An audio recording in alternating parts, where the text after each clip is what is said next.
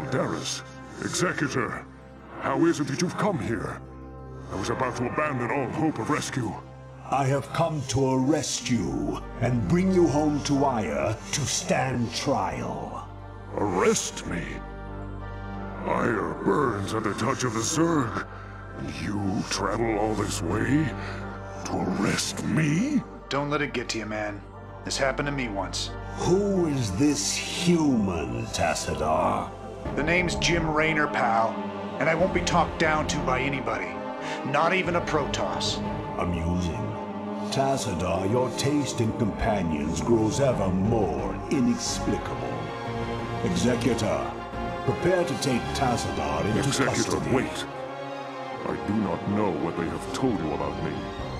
But what I have done for Ire. Help me find Zeratul and his Dark Templar. They alone can defeat the Overmind Cerebrus. Once we have won, I shall gladly submit myself to the judgment of the Conclave. Unthinkable. You presume that we would side with the Dark Ones as you have?